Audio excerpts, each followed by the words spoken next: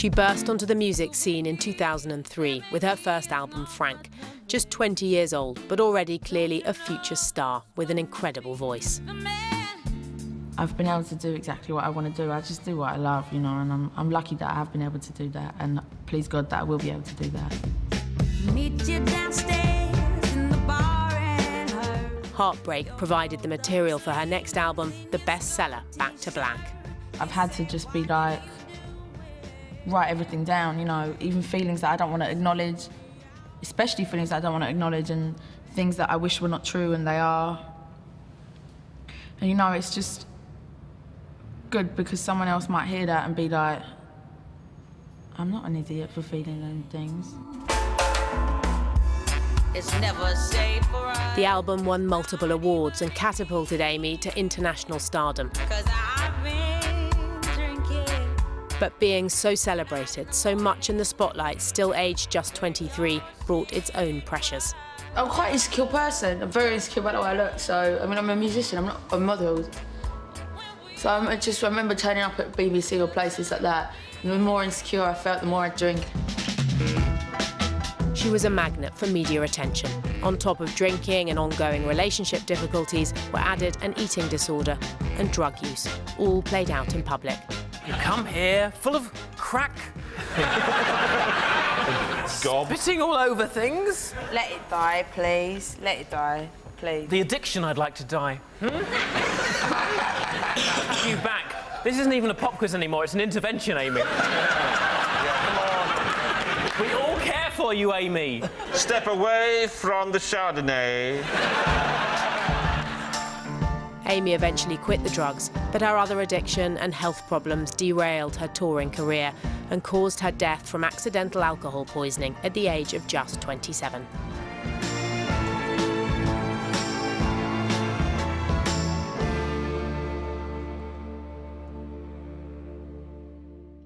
So yeah, we're here to talk about Amy Winehouse, who said, I remember her saying, I'm not a girl trying to be a star, I'm just a girl that sings. And I wondered, you know, we've gathered you all here for your brilliance in your own right as artists, but also for your thoughts on Amy.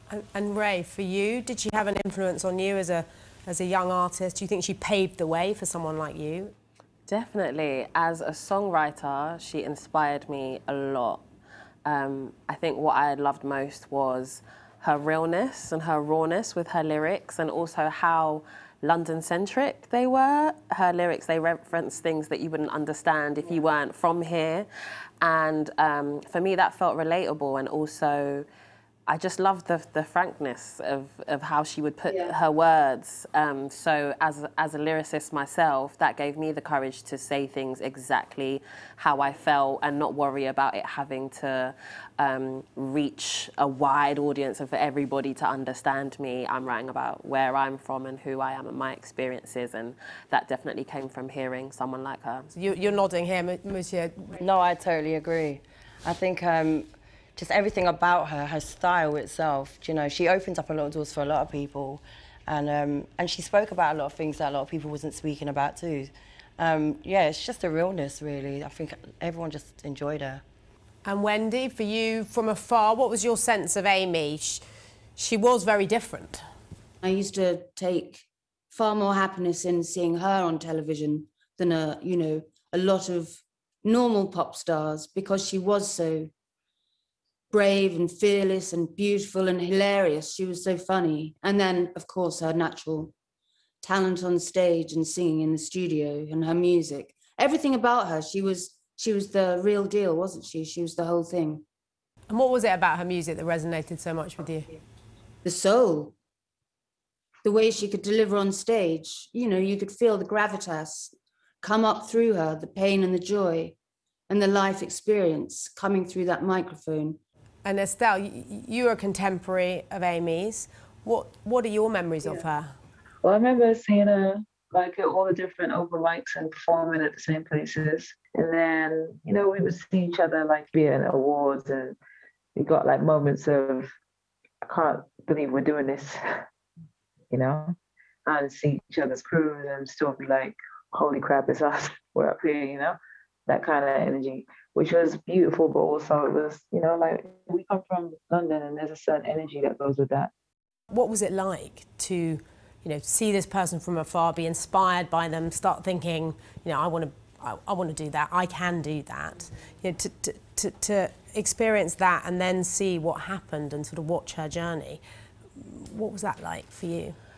You know what, it's really heartbreaking as a fan of someone to watch them be attacked or feel like they're not protected, or watch their demise in whatever way that is. It definitely was heartbreaking for me, but I also was really young, so I didn't understand it. All I knew was she's always in the press or on telly, and it's always really negative. Yeah. And for me, I just always remember her looking like frail and scared and trying to run away, and I felt like, oh my God, stop, that's my friend, you know what I mean?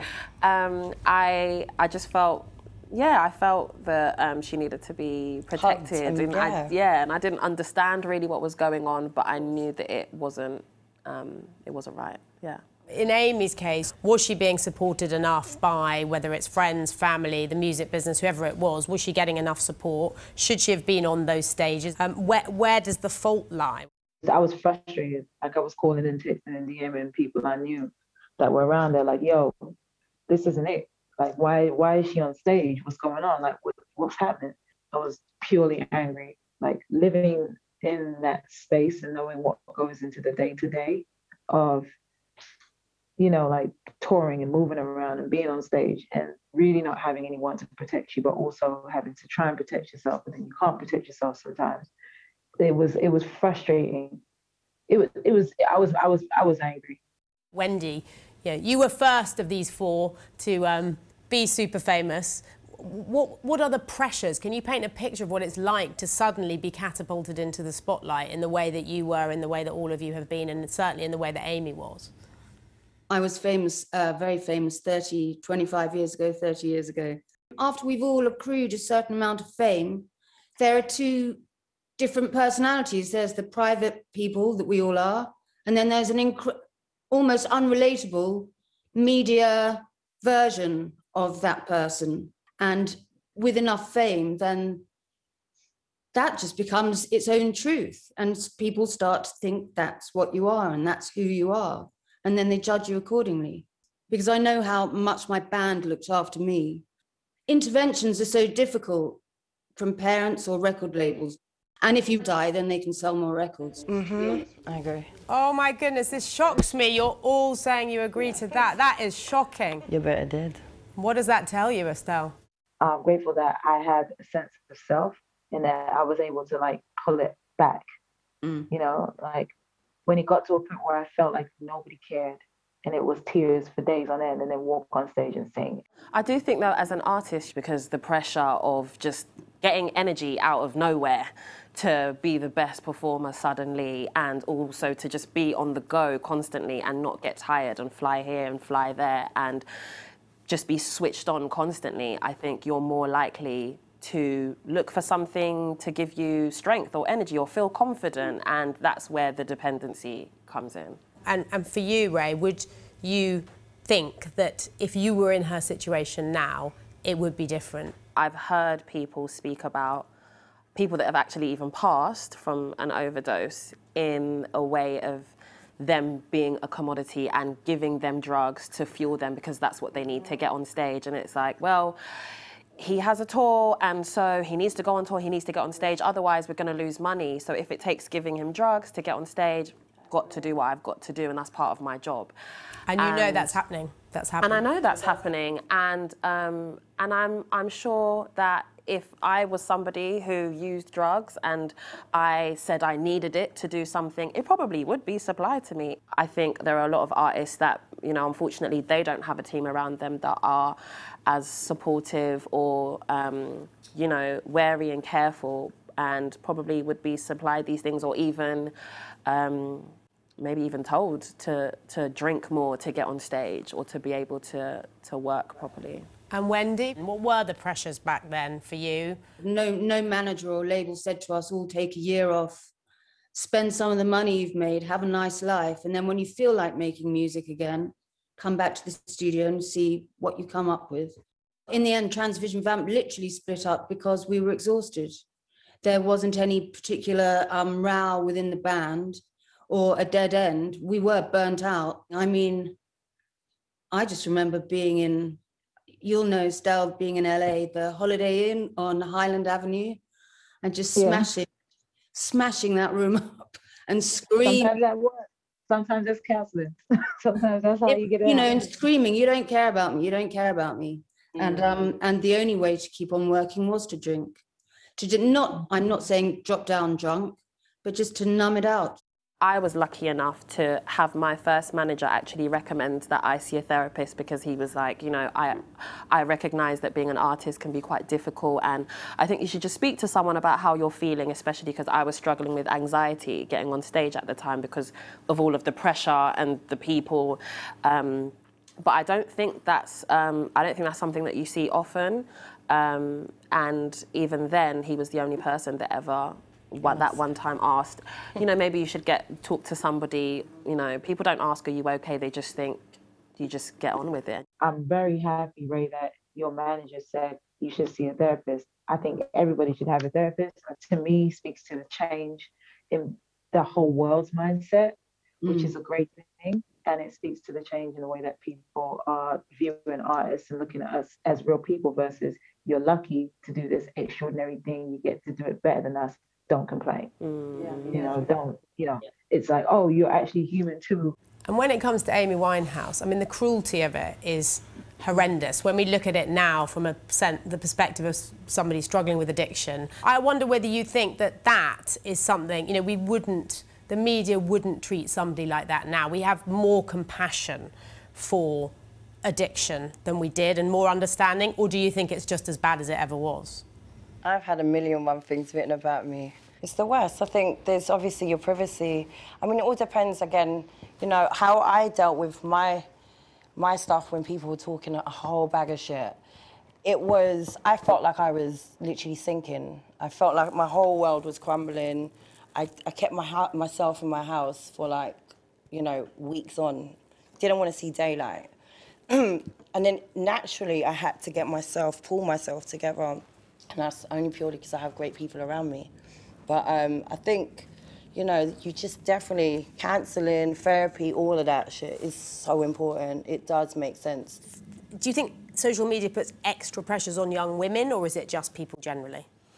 Definitely a lot more pressure on women than men, primarily because it is all about looking good. But I think the difference now with social media, where it wasn't so prevalent before, is that now you can actually see what people have to say about you.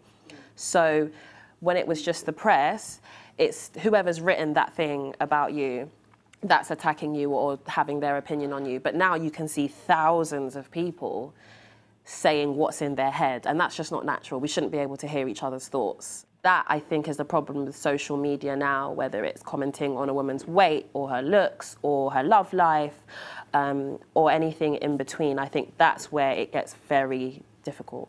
So if we bring it back to Amy for the end, what do you think her legacy is? Her legacy is that will always be thought of as a beautiful human being that had a fiery soul, who expressed the truth, the real truth, her truth all the time. And what else she has left is for the rest of us living is that, again, what we've all said, is that you learn to find a way to take care of yourself and be your own counsel.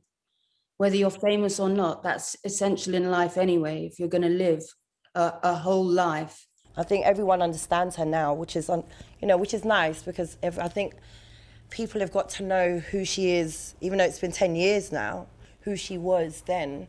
It's a shame she's not here today, but I think, yeah, for me, she's just iconic, and, you know, her music will always live. You know, if nothing else, if we take away all the media hype around and we just see a picture of her, I'm going to know the lyrics to her songs. I'm going to know the melodies to her music. So good lyrics and great melodies, and the truth will always push through. Well, thank you so much. I mean, 10 years on from Amy's death, you have all really done her proud. So thank you very, very much. Thank you. Thank you.